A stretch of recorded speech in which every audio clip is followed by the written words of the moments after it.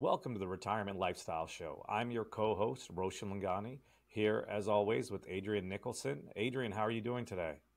I'm great, Roshan. It's good to see you. I'm looking forward to today's podcast. Yep, great to see you too. I'm really excited for this.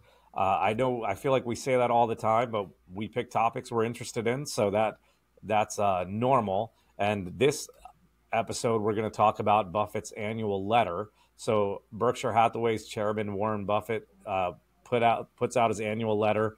It makes news everywhere. We read it every year, and I'm really excited to break it down. What he started it off this year talking about Munger, who passed away on November 28th. Before a little over a month before his 100th birthday, and here he says something that I think is very important.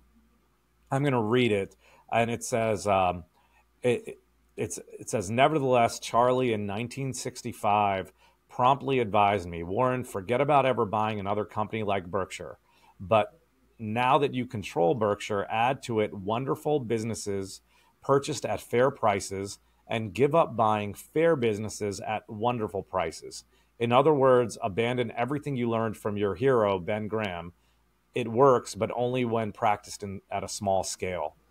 I think that is a very important part of this year's annual letter, uh, just because this is what built the company, Berkshire Hathaway. This change, and this is the change that I think makes Warren Buffett the greatest investor.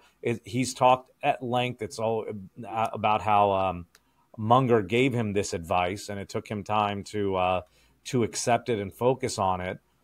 Adrian, what thoughts did you have just at the start with that statement or that advice that Charlie Munger gave Warren Buffett? Yeah, I'm glad you started out with that because that's the first one on my list as well.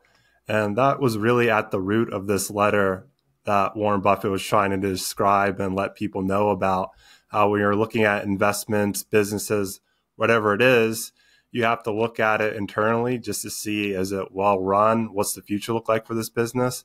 And then you have to ultimately decide whether the price you're paying for it is something that is fair, valuable, whatever it is. That's just a judgment that you have to make on the spot.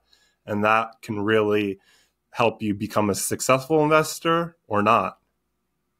Yeah, very very true. And in the book, we covered this book on one of our episodes. It's called "Where the Money Is: Value Investing in the Digital Age" by Adam Cecil, and he calls this Buffett 2.0. So he calls, Mhm. I'm sorry, Value 2.0. Value 1.0 is Benjamin Graham buying cheap stocks. And the risk with buying really cheap stocks is a lot of them are cheap for a reason. Some of them go out of business. But Graham was looking at it because of his background as a banker as buying it for less than it's worth. So if it goes out of business, it still has value. And then what Cecil calls value 2.0 is Buffett focusing on business quality rather than price alone. And this was, as we said, advice given by Munger. And this is what I think is the major change Buffett made that led him at one point to be, the wealthiest man out there and a billionaire many times over now. So I think reading this, anyone reading this, I think you take this away, and I think this is something you hold on to and look at. I know this is what I look for when I'm looking for in stocks to invest in as well. Is I want a good business and I want it at a good price, and that's very much the influence of Munger and Buffett as I'm looking for these things. So to me, this is one of the most valuable things in this letter. But there's so many nuggets, so many good things in here. Adrian, what do you have next on your list? Well, just expanding on that, I thought this part was really interesting just to expand on the wonderful business where Warren Buffett says patience pays off and that one outstanding business can offset many inevitable mediocre decisions. So I thought that part was funny, just hearing that come from Warren Buffett, where he was just being straight up with the shareholders saying, hey, I've made some bad decisions in the past, but if you find a lot of good businesses out there, good investments out there, in the long run, that will really hold a lot more weight when it comes to running your business and investing. Yeah, and Buffett is very humble in his letters. He's one of the few, him and Munger. There are a few of them out there, but investors that talk about the mistakes as well as they Mm-hmm. talk about the wins. And this reminds me of last year's annual letter where he said uh, he's in a business where your correct decisions outweigh your errors. And what that means is, hypothetically, let's say you buy a stock for two stocks and they're $100 each, and the one of them goes up 20%, so it's worth 120. The other one goes down 20%, so it's worth 80. Well, you still have $200, but the one that made 120 is now about 60% of your portfolio, and the one that lost is now 40% of your portfolio. So your winners outweigh the losers just by the nature of being winners, which is what Buffett talked about last year, which, as you said, you talked about patience. We've had an episode in the past that talks about this as well, just being the patient investor. And I've referenced this other thing before that I'll try to look up. But Fidelity did a study where dead people performed better in their portfolio than the living, because if you're dead, you can't place trades. So people that passed away and still had accounts open did better. And why? It's just because they held on to the portfolio. I'm a big fan of being a patient investor, spending your time and effort on finding the right investment and then just holding on to it.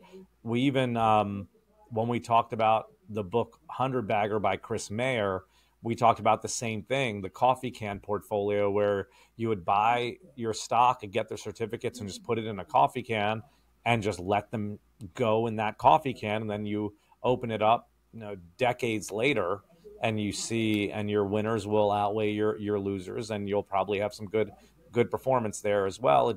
You do research it at the beginning, but I like that point that you picked up upon, that patient investor as well. What's the next one on your list? I may have something to add on depending on where you go from here.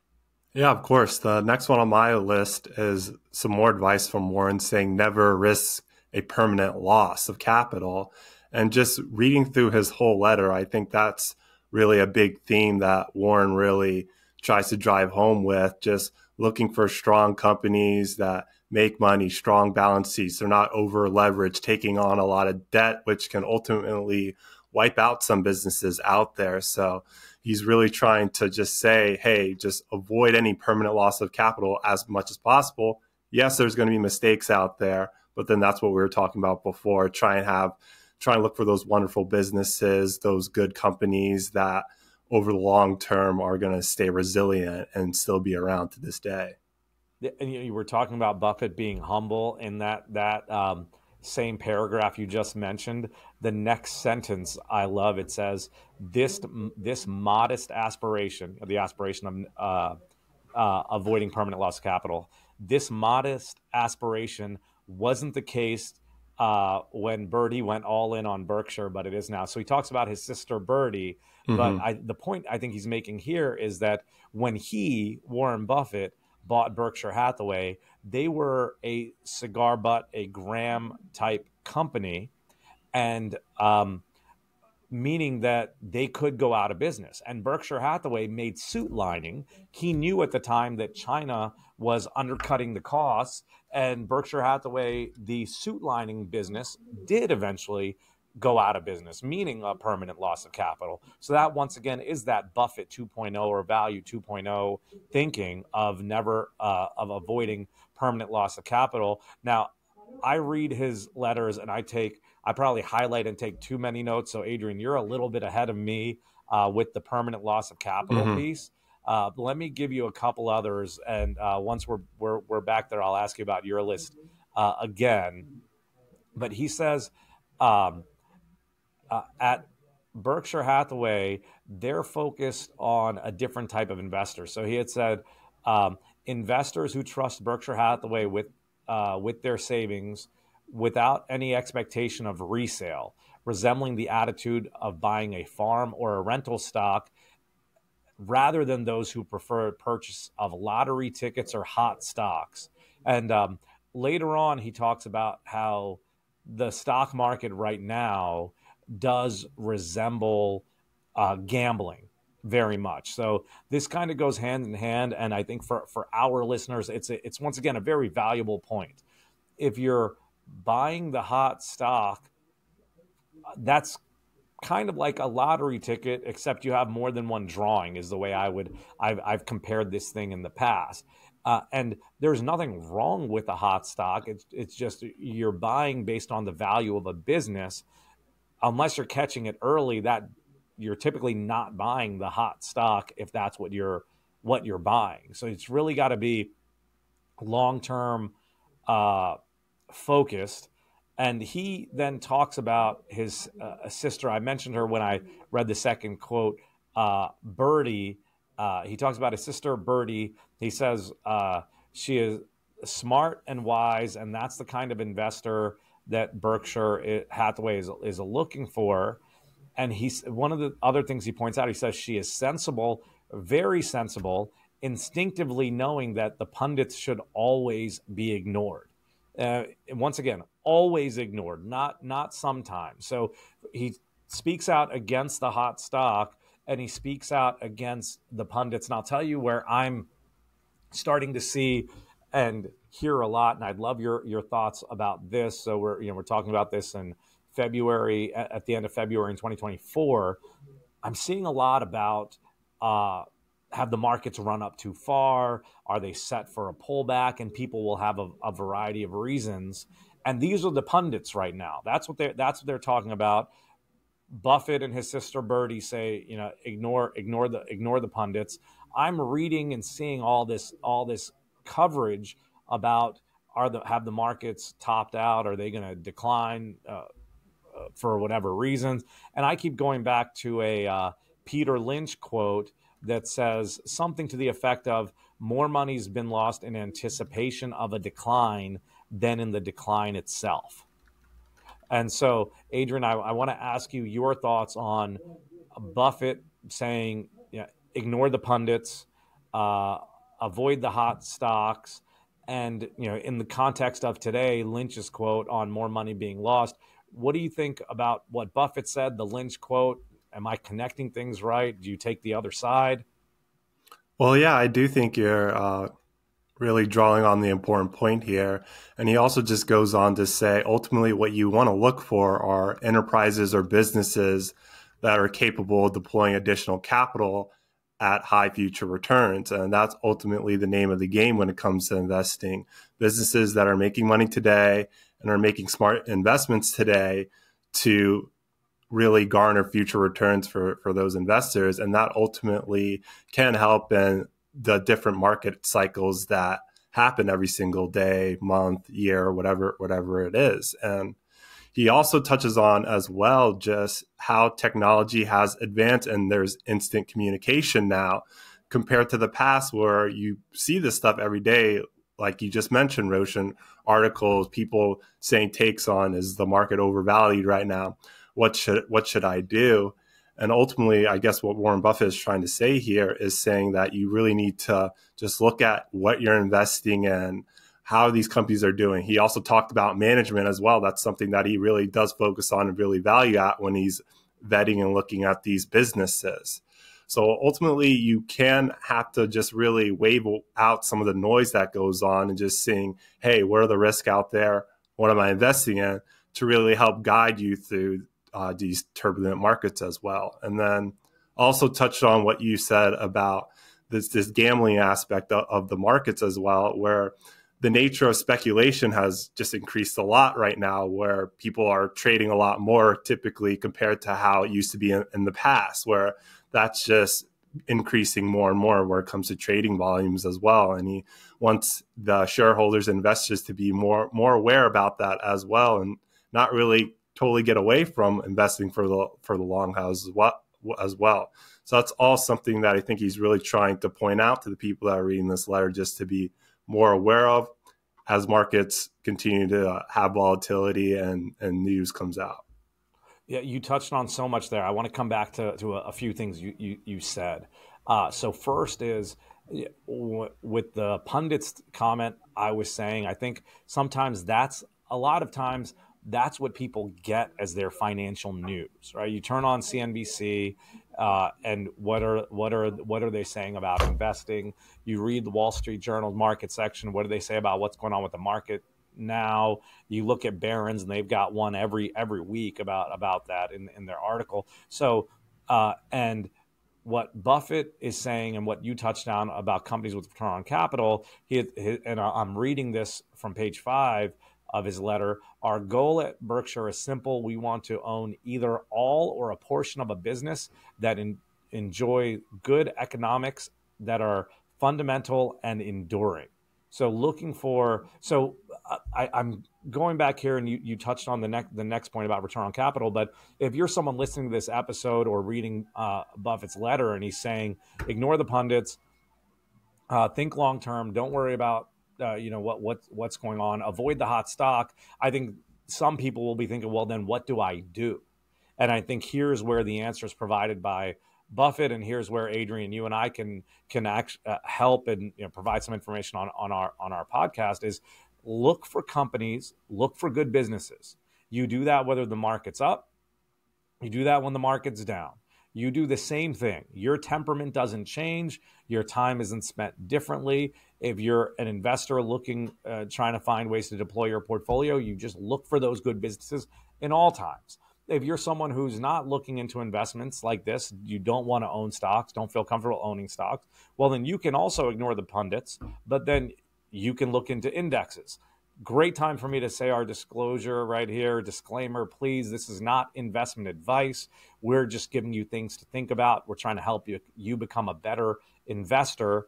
And if you want investment advice, please reach out to me, reach out to Adrian. We can work with you specifically on your situation. But we're not providing any advice right now. We're telling you what we do with our time and what we think Warren Buffett's advising you to do on his letter. So ignore the pundits and the hot stock. Just try to find those businesses that enjoy good economics that are fundamental and enduring. Continuing on with that, Adrian, what you said. They're particularly in favor of the rare enterprise that can deploy additional capital at high returns in the future. What does that mean? Well, that means that business can keep doing what it's doing.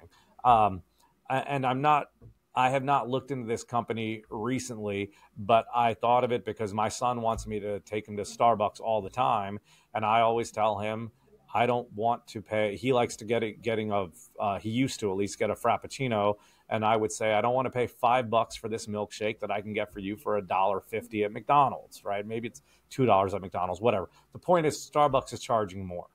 How that applies in this scenario is if they're making that thing that they're charging me $5 for $1, they're now making 4x on that. Now they have bill expenses. They've got to pay their employees. They've got to pay their rent. They've got to pay for the ingredients and all that in there. But can Starbucks open another store and deploy additional capital, so put more money into this other store to get these high returns of selling $5 milkshakes that we know McDonald's sells for $2 or whatever it is? That's just my example. This is what he's saying. Can they continue to expand that very same business they're in, where they're generating high returns on capital? And if they can, they'll continue to grow and expand that business. That's the kind of company that he likes to own, and simply you buy it and you hold it, and that's it. Mm-hmm. Yeah, that's a great point. And he also mentions an indicator or something that people look at when they are looking for different businesses out there, individual companies. He talks about earnings, and he says, like, although earnings is a good metric to look at businesses, it can be a limited concept, and it's a good place to start when you're looking at it. But there's a wide variety of things that you look at here, and he just addresses that predicting winners and losers in capitalism is challenging. So you have to have you have to do a lot of research, do a lot of homework, and really expand your horizons to see what opportunities are out there and what indicators you're going to use if you think an investment is a good fit for you. Yeah, and with the earnings thing you mentioned, he does release in the letter what operating earnings as well, because and when you see the difference in it with Berkshire Hathaway, it's huge. So they report their earnings. I'm looking for these numbers as we speak, and I'll read them off to you. 90 billion in earnings for 2021, minus 23 billion for 2022, and 96 billion for 2023. Then he says what their operating earnings are: 27 billion, 0.6 billion for 2021. So that's like a $63 billion difference. 30 billion positive for 2022 versus a 23 billion negative. It's a $50 billion difference for 2022. And then in 2023, 96 billion versus 37.4 billion. So a $60 billion difference. And the difference for Berkshire Hathaway is unrealized gains or losses. That's the gains or losses in their investments that they haven't sold. What you mentioned, Adrian, is earnings themselves can be manipulated. So you'll hear investors talk about different things. I recently listened to an interview with Bruce Berkowitz, who runs Fairholme Funds, and he just says what he's looking for is what he'll say is just cash in the register, right? So he's looking at cash flows, what cash is actually there after what. Buffett and Munger have said before they look at is what's called owner's earnings.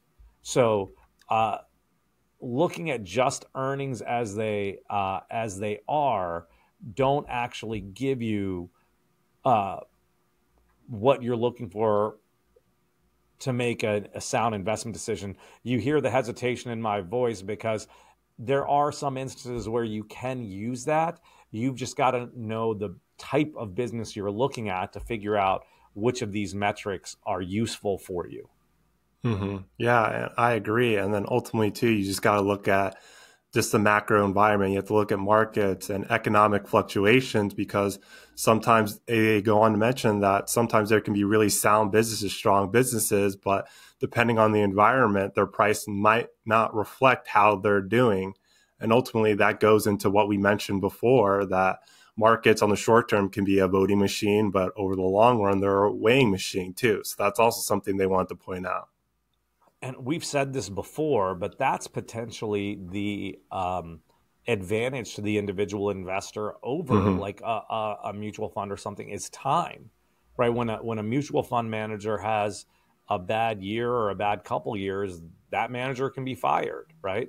But when you're looking at a stock yourself, and if that stock has had a bad year or two and you research it and you think it's temporary and they'll get back to the days when you bought them, you can just hold, and your time frame can be the opportunity. I'm looking at a company right now where I believe this might be the case, where they've had a couple bad years, and they're probably going to have another one, but they're selling cheap in a historical context, and I'm in the middle of it, so no decisions have been made as far as buying or not. But I think the difference is my looking at it long term versus some of the analysts out there looking at it for 1 year. I'm looking out 5 or 10, and I think that's where there is potentially the opportunity for the investor, if you can buy and hold. And bringing it back to what we're talking about, Buffett's letter, his sentence when we talked about deploying capital at a higher return, Adrian, when you mentioned that, the next sentence is owning only one of these companies and simply sitting tight can deliver wealth almost beyond measure. So finding that company and just holding it can be the move for you as the investor, similar to the coffee can portfolio we discussed. Mm-hmm. Yeah, exactly. I agree with that, Roshan. Yeah, and continuing on with the letter, goes a little bit more deeper into Berkshire Hathaway and things that apply specifically to the company itself, to Berkshire Hathaway itself. I do find some interesting statements here and things of value. So, Adrian, I'll pick up with one of them that I found very interesting, and this potentially is an edge to the individual investor over a Warren Buffett, is that he says Berkshire Hathaway nearly occupies nearly 6% of the universe where it operates, meaning that there are only a handful of companies in this country capable of moving the needle. They can only look at a handful of companies out there that they can buy. Whereas if you're doing your research and your homework and investing for yourself, or looking for someone like Adrian or I, that are not managing, um, you know, billions and billions of dollars like Buffett is, we're able to look at some of these smaller stocks that can move the needle that Berkshire Hathaway can't look at. Actually, he ends that paragraph saying, all in all, we have no possibility of eye-popping performance. He's saying that he can't, because the company's gotten so big, he can't have eye-popping performance. He can have good performance, right? But nothing that phenomenal. Yeah, and it does help too that they're just very diversified as well. I think that's very important when you're looking at individual businesses or just investing in general as well, because that really does help when you're talking about risk out there, having multiple income streams, just different ways to make money, depending on what the economic cycle is. That can be crucial depending on what you're investing in or what type of businesses. Where you're diversified, it can smooth it out a lot more over time. Yeah, yeah. That's true. And Berkshire itself, because of the businesses they own and the companies they own, companies as in the stocks they own, uh, does offer that diversification. He continues that point. I just want to finish this before we move on. When he talks about how limited the companies are, he had says, um, Berkshire should do a bit better than the average American corporation. It should also operate with materially less risk of permanent loss of capital. Anything beyond slightly better, though, is wishful thinking. This modest aspiration wasn't the case when Bertie, his sister, went all in on Berkshire, but it is now.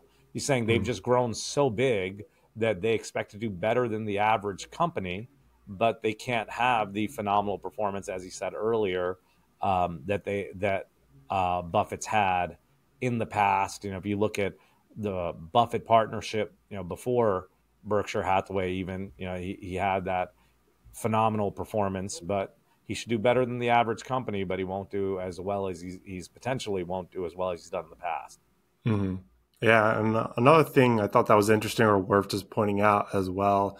I don't know the best way to describe it, but just reading over the letter, he does have a very American lens on how he views like companies, businesses. He really looks domestically at opportunities. Not saying that there's not options out there as well, but I think that's also too just worth having discussion as well. People always, when you talk about diversification, they think about different regions. Looking outside just whatever country you're at as well is something, a way people or investors look to diversify as well. Where if you read this letter, that doesn't really get a lot of light shine on it, where they really say, we don't see any opportunities, which doesn't mean they're not out there, but that's just something else where you'd have to look into.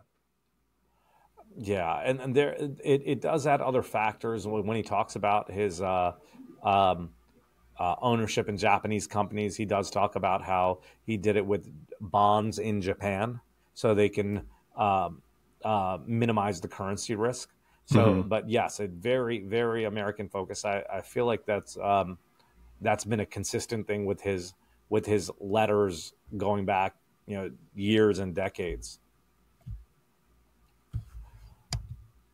Now, another part that I like, it's in the section he calls our not so secret weapon, is he had said Berkshire's ability to immediately respond to market seizures with both huge sums and certainty of performance may offer us a large scale opportunity. So Berkshire keeps cash and they're able to take advantage of market declines. And that's where he has a sentence: for whatever reason, markets now exhibit far more casino like behavior than they did when I was young.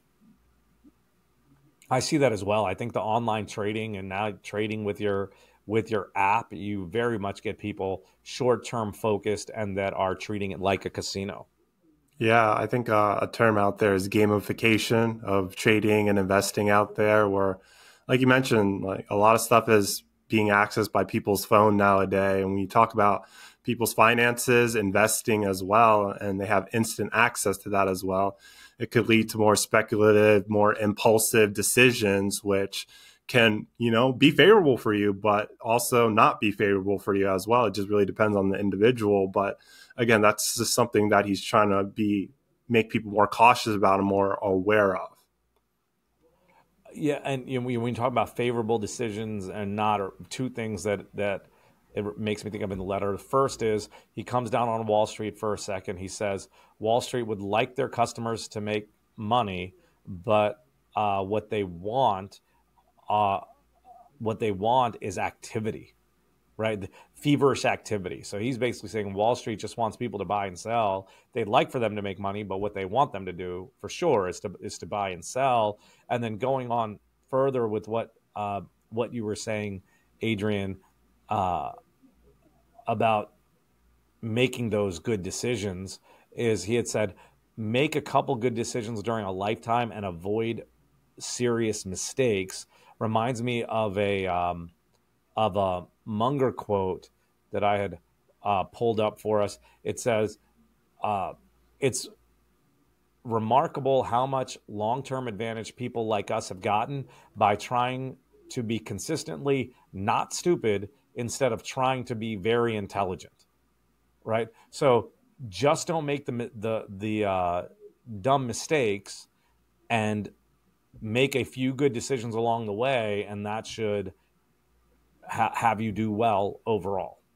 Mm-hmm. Yeah, and try to learn from those mistakes as well can be beneficial. Yes. He continues on talking about the strength of Berkshire Hathaway when economic upsets occur, as they will. Berkshire's goal is to be to function as an asset to the country, as you said, Adrian, talking about the country, similar to 2008 and 2009, and help extinguish the financial fire rather than be among the companies that inadvertently or otherwise ignited the conflagration. So he's going to help put out the fires. That's why they keep so much cash on hand. Mm-hmm. And definitely helps what you said, just taking advantage of any opportunities. If prices become favorable in their opinion, it's just a way for them to utilize the capital they have on hand and just be resilient depending on what adverse events happen in the future, I think is beneficial and can really draw a lot of lessons from investors out there, just depending on how their assets are structured, how their portfolio is set up. Can you withstand the potential risk out there, even though you may not know what they are? Just setting yourself up and minimizing risk wherever you can help your future self out. Yes. Yeah.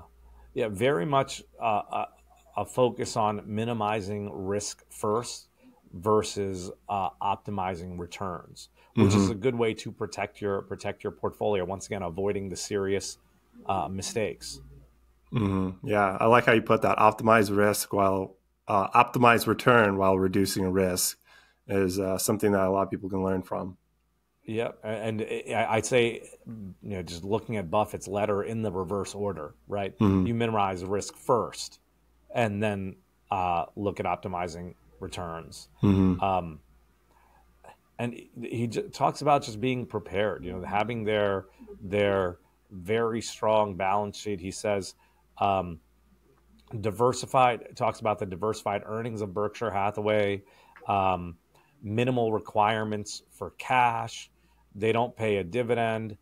They only do share repurchases when the stock is cheap. So strategic versus always doing share repurchases. I think that's an important point, right? You'll look at companies that'll do share repurchases all the time, and sometimes you'll look at that and say, yeah, I like share repurchases, but if they're doing it when the stock's overvalued, they're destroying value, right? I researched a company last year or the year before. I won't mention the name, but they were talking about share repurchases, and they're very much out there buying. They're acquiring other companies at the time. That's part of their growth model. And they were saying, well, rather than acquiring companies now, we're just buying back our shares because we're getting a better deal for our shares than we would when we're buying another company. So I like that type of thinking, and Buffett's talking about the same thing of really it's capital allocation, managing your money wisely.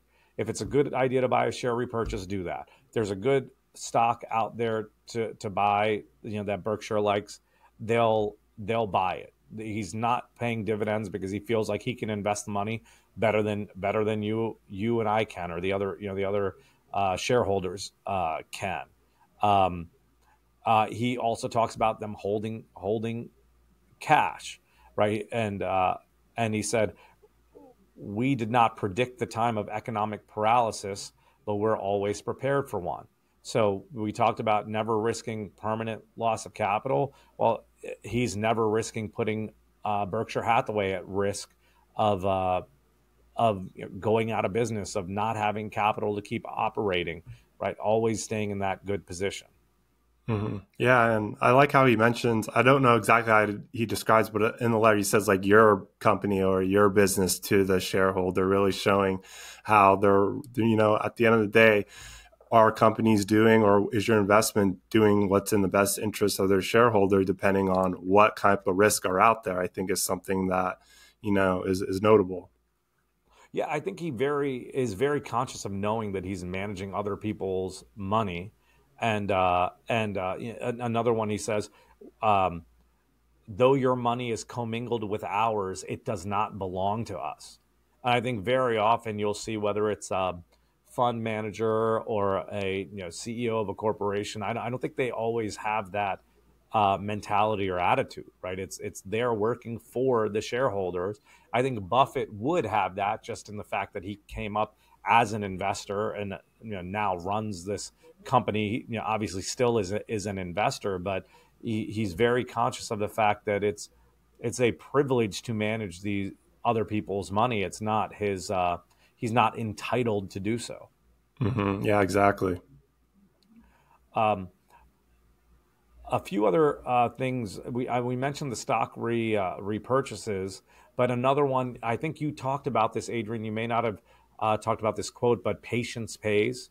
Um, and when you find a truly wonderful business, stick with it.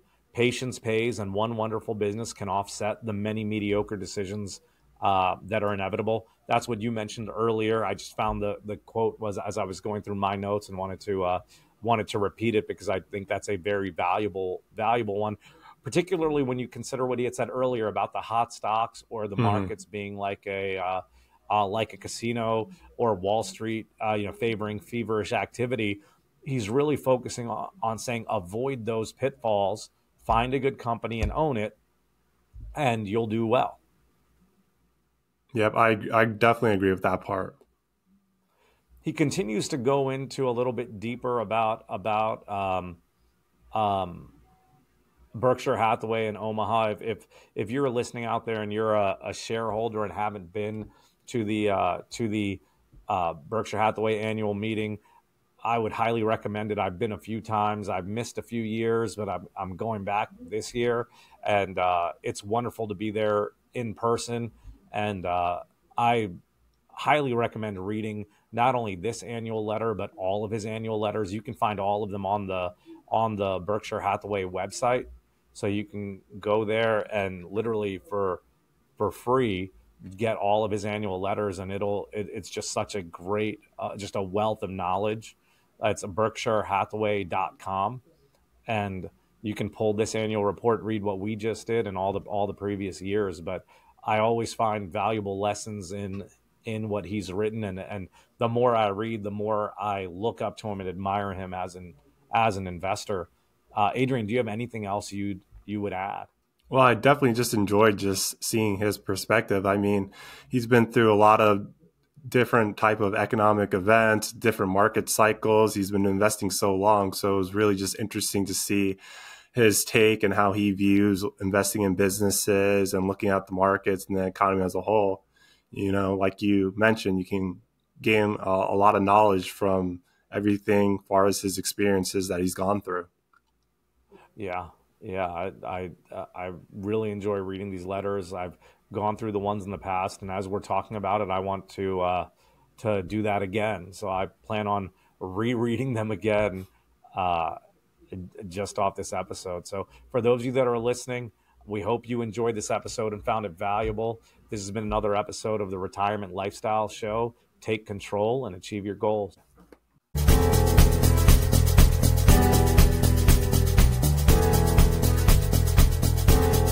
Schedule a conversation with Roshan, Adrian, or Eric today at retirementlifestyleshow.com. Roshan and Eric are certified financial planner practitioners. They, along with Adrian, are investment advisor representatives and serve clients across the U.S. with financial planning and investment advice through Arete Wealth. If you found this show helpful, gained knowledge, or enjoyed the time you spent with us, tell your friends and leave us a 5-star review. This will help others discover the show. To access our show notes, to download any of the tools mentioned in today's podcast, to ask us a question, or to schedule a conversation, go to retirementlifestyleshow.com. All opinions expressed by podcast hosts and guests are solely their own. While based on information they believe is reliable, neither Arete Wealth nor its affiliates warrants its completeness or accuracy, nor do their opinions reflect the opinion of Arete Wealth. This podcast is for general informational purposes only and should not be regarded as specific advice or recommendations for any individual. Before making any decisions, consult a professional. The show hosts offer investment advice through Arete Wealth Advisors, LLC, an SEC-registered investment advisor, and securities through Arete Wealth Management, LLC, member FINRA, SIPC, and NFA. Finally, our music is The Chance by Jason Shaw and Audionautics. It's part of the YouTube audio library, and it's licensed under a Creative Commons license. I am Ray Voices. Thank you for listening.